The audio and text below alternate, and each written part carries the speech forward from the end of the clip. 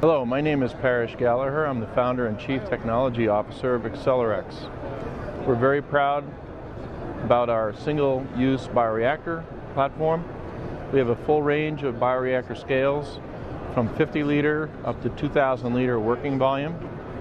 All of our bioreactors are GMP grade, single-use systems with complete process control and automation capability.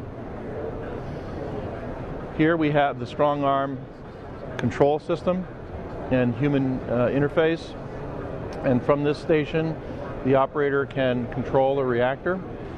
This controller can control up to 4 bioreactors simultaneously. It has all the interface interactions for setting pH, dissolved oxygen, temperature, agitation, pressure, flow rates of media components into the reactor, and any control strategies that you may want to execute using the control system to control the bioreaction. This is a portable workstation which can be wheeled across the floor to other bioreactors that it may also be controlling. The controller communicates with the instrument panel, which is the next device in the automation of the bioreactor system. This instrumentation panel houses all the transmitters and for pH, dissolved oxygen, temperature, etc.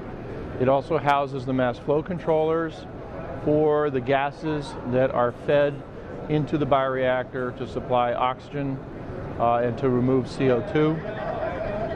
And through this instrument panel, the sensors are then connected to the bioreactor itself, shown on the left. So when the reactor is fully installed, the sensors are inserted into the plastic liner at the line of the probe ports, and then those sensors are connected to the instrument panel. So in this way, we have a human interface where the process control readouts are given, they're manipulated by the operator, the data is collected, and then can be graphed live. That talks to the instrumentation panel, which is then connected into the bioreactor to the sensors themselves. In this way, we have full process control and can control up to 4 bioreactors at the same time.